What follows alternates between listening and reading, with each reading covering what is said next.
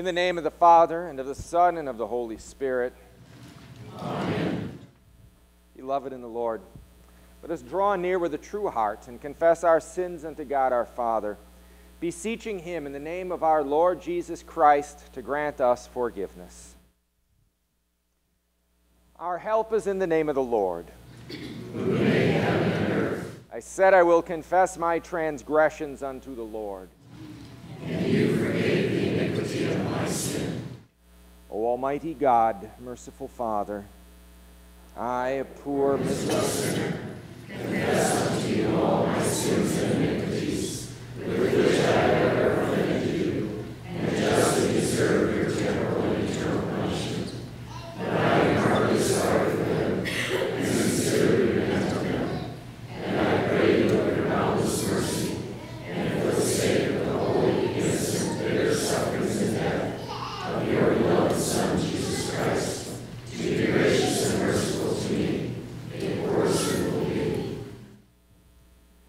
Upon this your confession, I, by virtue of my office as a called and ordained servant of Christ, announce the grace of God unto you, and in his stead and by the command of my Lord Jesus Christ, I forgive you all your sins.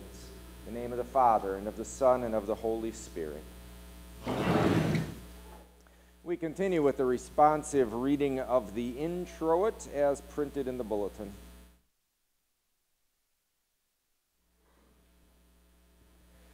For your name's sake, O Lord, preserve my life. In your righteousness bring my soul out of trouble. Hear my prayer, O Lord. Give ear to my pleas for mercy. In your faithfulness answer me, in your righteousness. Enter not into judgment with your servant. For no one living is righteous before you. Let me hear in the morning of your steadfast love. For in you I trust.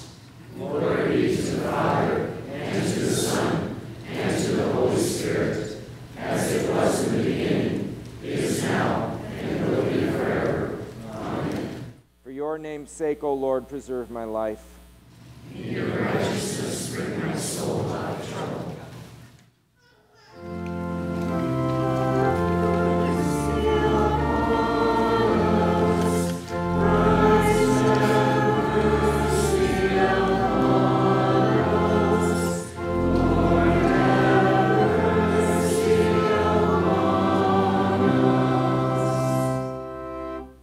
Glory be to God on high.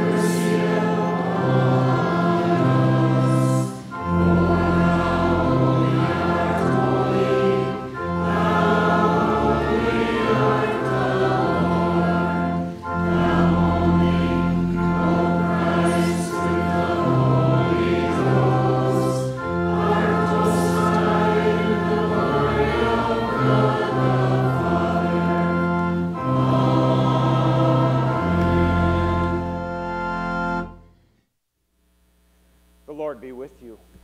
And with thy spirit. Let us pray. O Lord, you granted your prophets strength to resist the temptations of the devil and courage to proclaim repentance. Give us pure hearts and minds to follow your Son faithfully, even into suffering and death, through the same Jesus Christ our Lord, who lives and reigns with you and the Holy Spirit, one God, now and forever.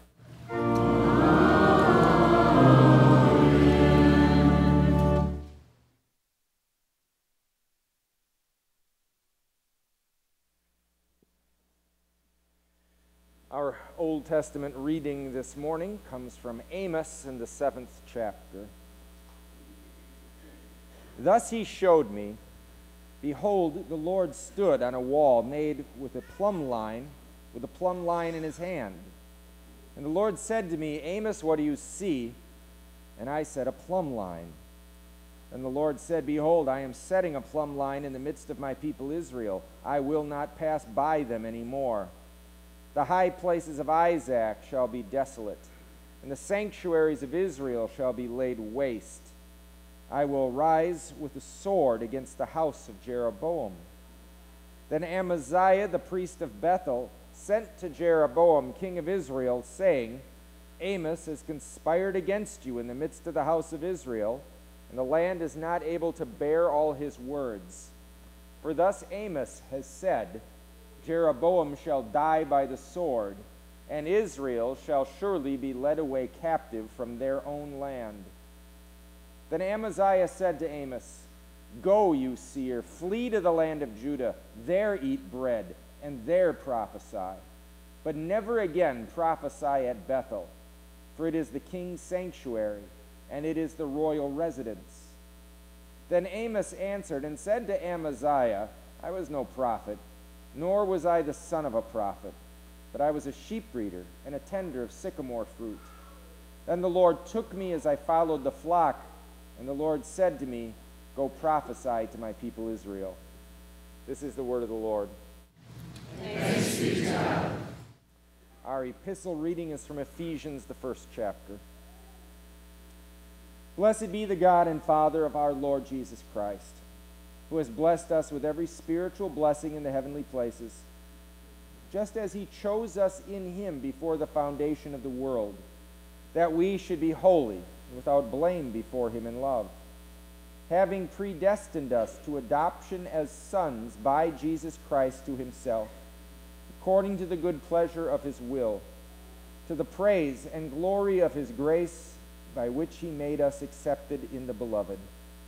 In him we have redemption through his blood, the forgiveness of sins, according to the riches of his grace, which he made to abound toward us in all wisdom and prudence, having made known to us the mystery of his will, according to his good pleasure, which he proposed in himself, that in the dispensation of the fullness of the times he might gather together in one all things in Christ, both which are in heaven and which are on earth, in him. In him also we have obtained an inheritance, being predestined according to the purpose of him who works all things according to the counsel of his will, that we who first trusted in Christ should be to the praise of his glory. In him you also trusted, after you heard the word of truth, the gospel of your salvation, in whom also, having believed, you were sealed with the Holy Spirit of promise, who is the guarantee of our inheritance until the redemption of the purchased possession, to the praise of his glory. This is the word of the Lord. Thanks be to God.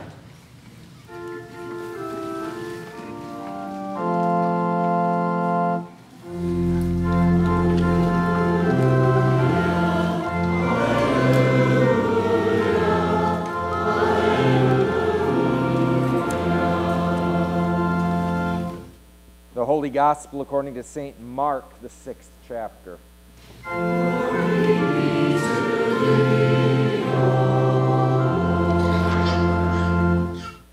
Now King Herod heard of him, for his name had become well known, and he said, John the Baptist is risen from the dead, and therefore these powers are at work in him.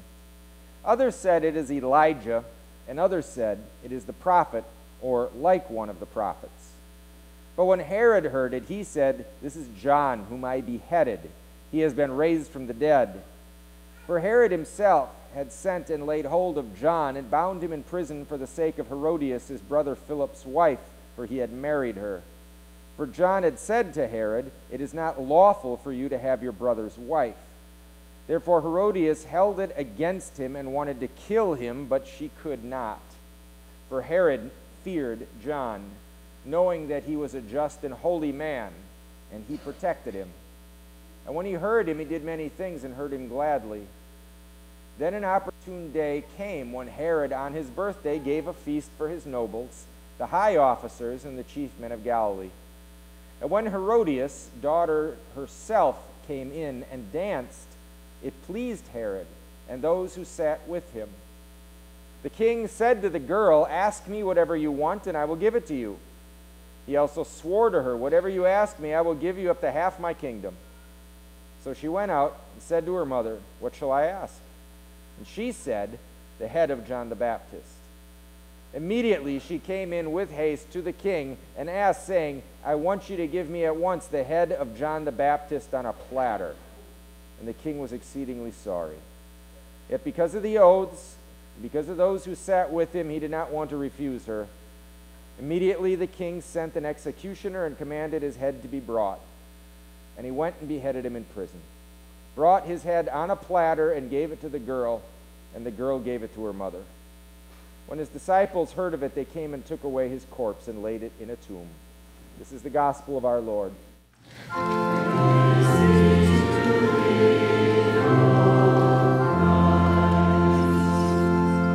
Confess our saving faith with the words of the Nicene Creed.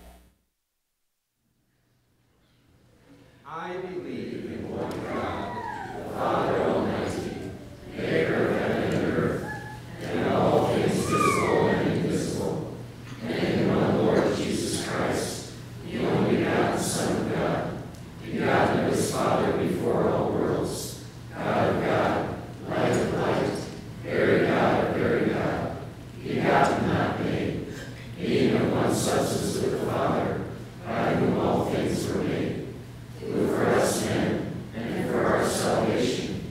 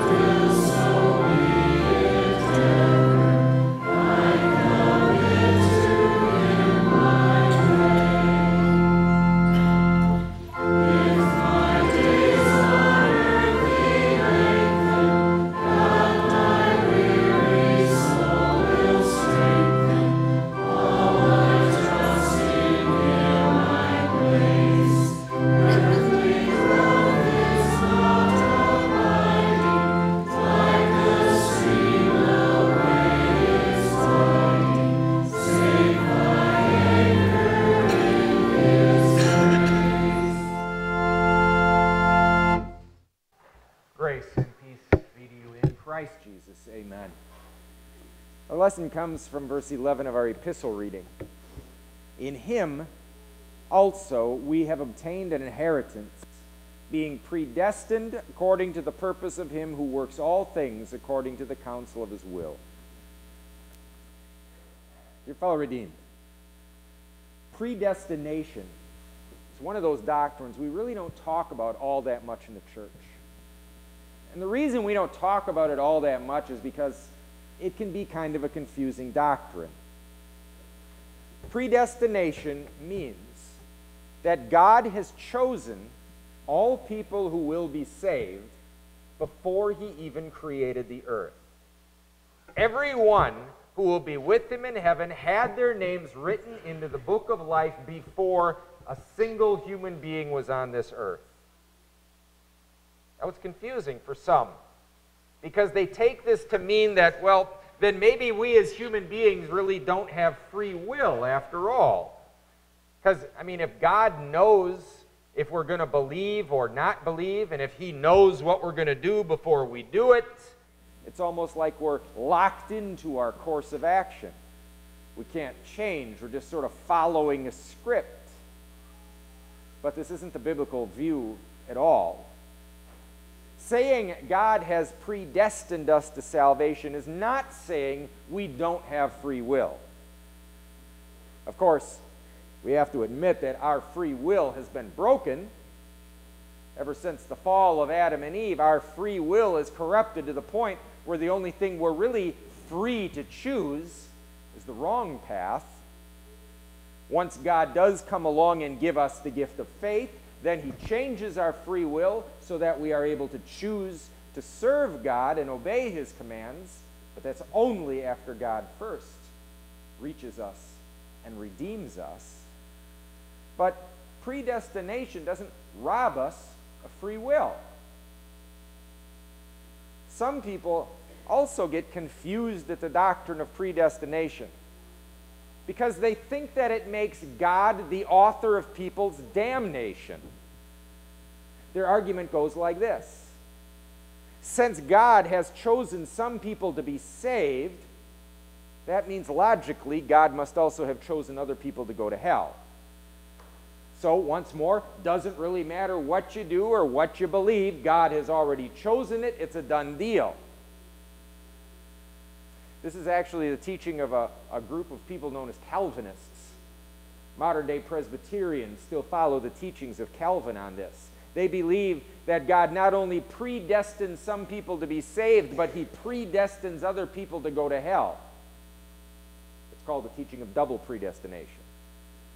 And it does essentially make God the author of people's damnation. They never really have a chance to be saved. They're born to go to hell. This actually introduces yet another false teaching, known as limited atonement. The belief that Jesus didn't really die for the sins of the whole world. Jesus only died for those that God had predestined to be saved. It's a teaching we roundly reject because, in fact, God's Word rejects that. God's Word teaches us very clearly that God wants all people to be saved. It tells us Jesus did die for the sins of the whole world, not just for the sins of those he predestined. Our God is a God of love. He's a God who does reach out with forgiveness even to his enemies. He saves the worst of the worst, which is where we draw our hope because we know we're sinful and Jesus has come to seek and save the lost. So God chooses no one to go to hell from eternity. God tries to help all people. Those people who are ultimately lost to God eternally, they're actually the ones to blame for their own damnation, not God. I mean, it is a sad reality of our human condition that by nature we choose the wrong path. We choose to reject God's law. We choose to reject his word, to turn away from Jesus, to substitute our own ideas for God's word. When people are damned, it's their fault, not God's. God does everything he can throughout his word to try and save people. In the Amos reading today, it's a perfect example of this. God sent Amos to the Israelites to bring them his word to try and talk them away from the destruction they were choosing for themselves. Amos spoke God's words of life and God's words of law, and it fell on unwilling ears. They got so mad at what they heard Amos say, they literally told him to get out of their country and not come back. But God wanted to save these enemies of his. That's why he sent Amos to them in the first place. And Amos tried. And God spoke his word through Amos, but they chose to turn away from him. That's the true reality of our human nature. We human beings can earn our own damnation. It's not God's choosing us to be damned. That's a problem. But we sitting here today, even believing we are predestined to salvation, we want to know, how can we actually be sure that we are among those God has predestined to be saved? I've read some stuff from well-intentioned people who teach that if you want to be sure you're predestined to eternal life, then look at your works, look at your life. Do you do the things that a saved child of God does? Do you resist sinful things like you should? Do you go to church as often as you should? Do you help the poor? Do you show enough kindness? Do you receive Jesus' body and blood? Is your faith strong enough? You know, a lot of people, they look inside themselves.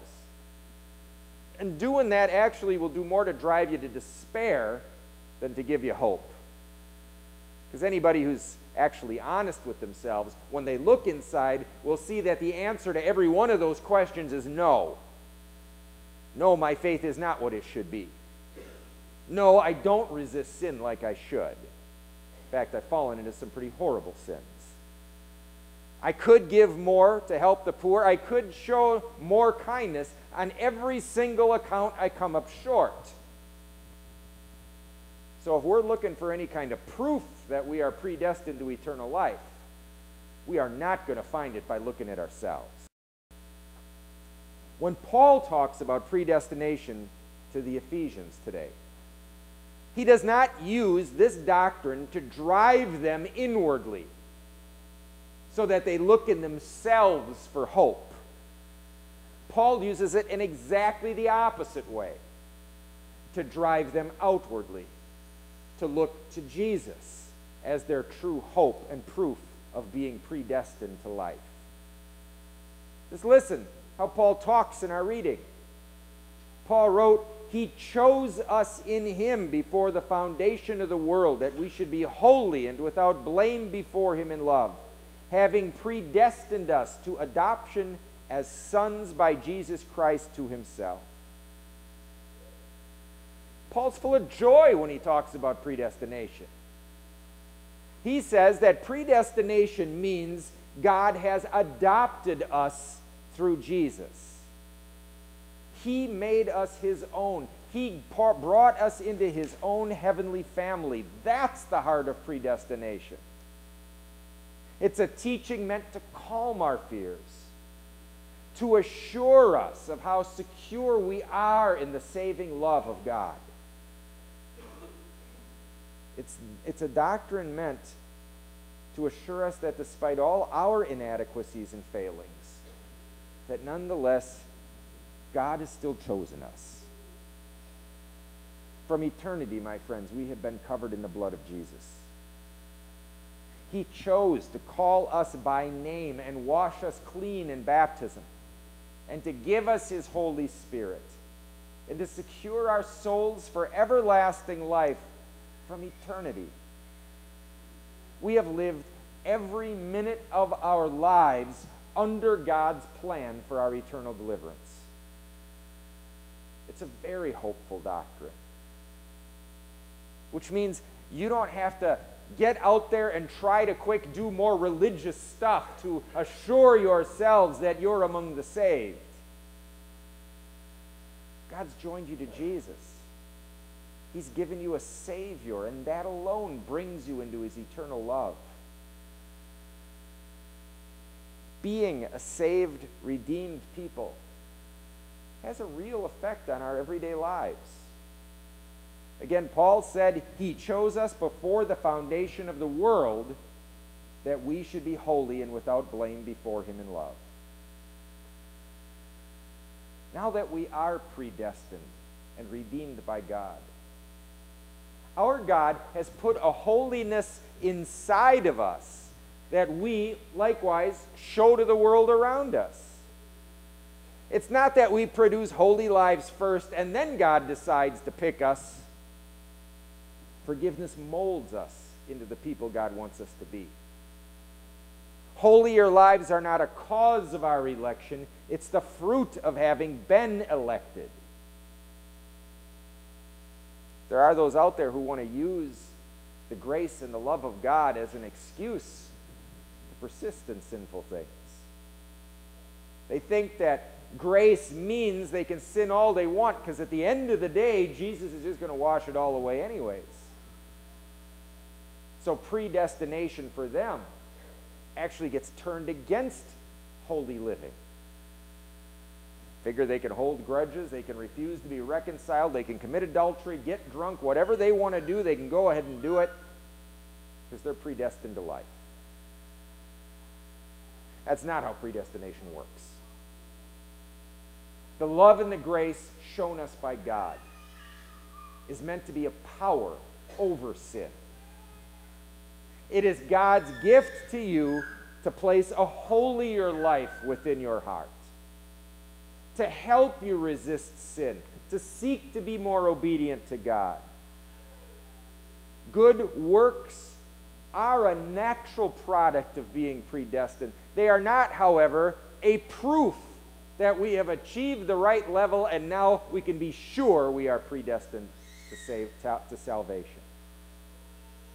If you want absolute proof that you are predestined to eternal life, then the grace and forgiveness shown you today right here is that proof. You want to know if you're numbered among the saved? Then look to that cross. Look to your Savior hanging there and see the price of your sin as paid in full.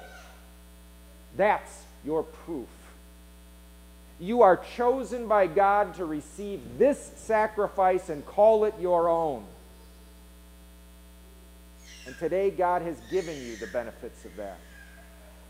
Through a human voice telling you your sins are forgiven, through the gift of baptism that you have received, there at the communion rail, God puts that eternal life in you, and you're saved.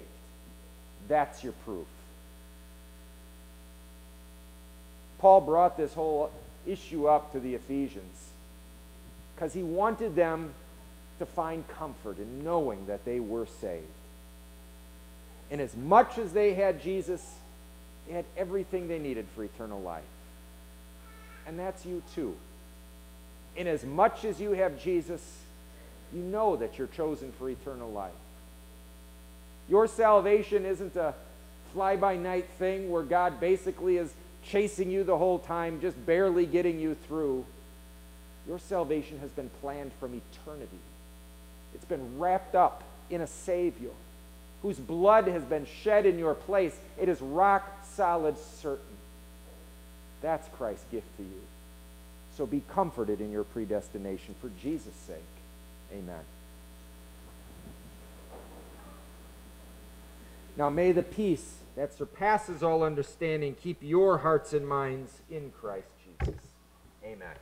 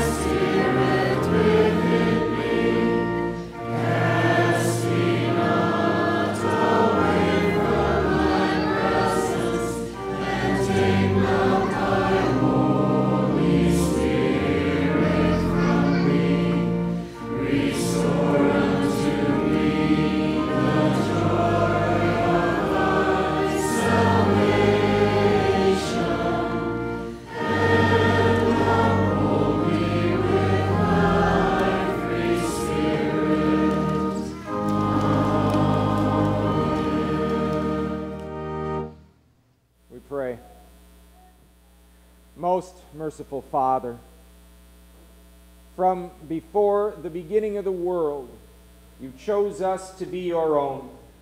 You have given us your Holy Spirit and grace to forgive our many sins. We pray that you keep us steadfast and true to you. Bless our faith that it might grow stronger. By your Spirit, order our lives, that by our words and actions, others may know you as a God of love and mercy. Lord, in your mercy. Hear our prayer. Blessed Savior, you enrich our lives with love. We thank you that you have blessed Brent and Nicole Zosky with a healthy baby girl. Send your holy angels to protect Ashton Louise and keep her safe in your tender, loving care, that she might be a child of heaven forever. Lord, in your mercy. Hear our prayer. Almighty Lord, watch over all those among us who travel this week, keeping them safe on their journeys and bringing them back to joyful reunions. Lord, in your mercy. Hear our prayer. Dear Jesus, we thank you for the many ways that you show us your love, for the blessings of church and of family, and for peace in our land and good weather.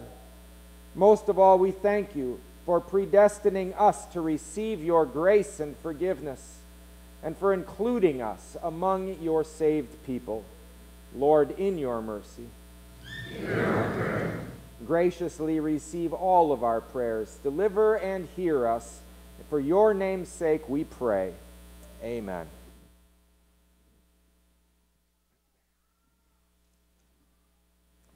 The Lord be with you.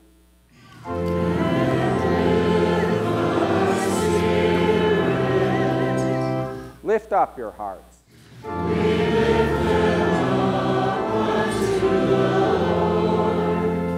Let us give thanks unto the Lord our God.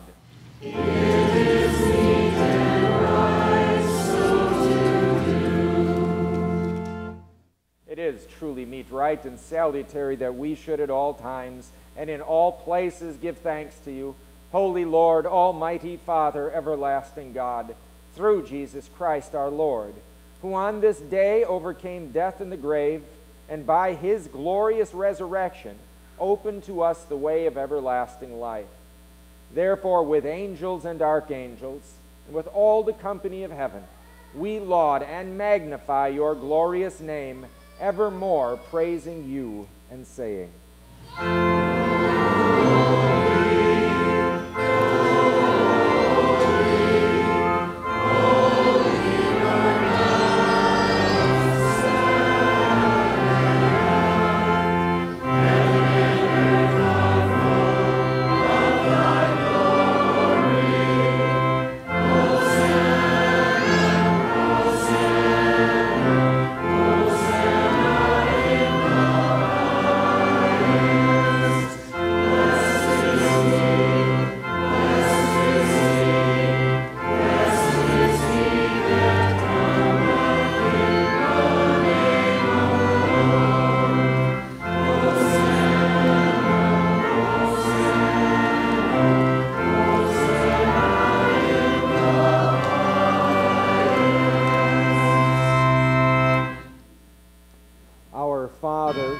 in heaven, hallowed be thy name. Thy kingdom come, thy will be done, on earth as it is in heaven. Give us this day our daily bread, and forgive us our trespasses, as we forgive those who trespass against us. And lead us not into temptation, but deliver us from evil.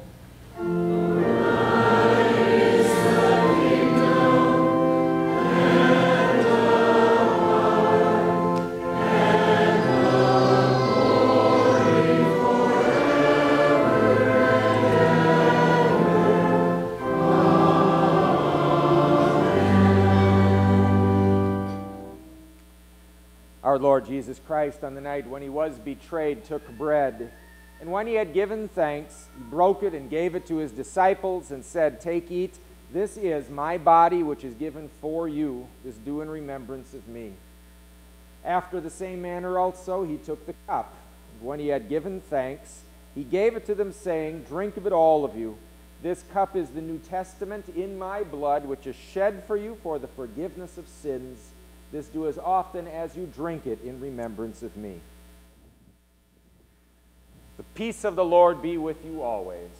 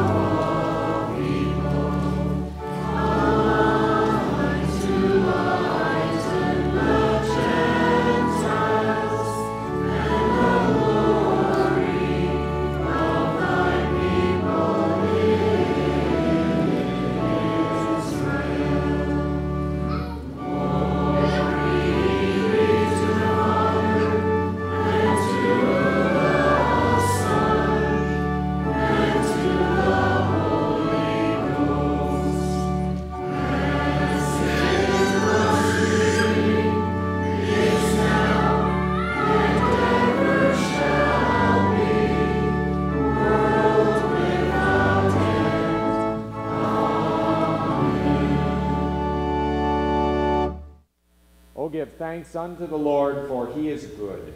And his mercy endureth forever. Pray. We give thanks to you, Almighty God, that you have refreshed us through this salutary gift.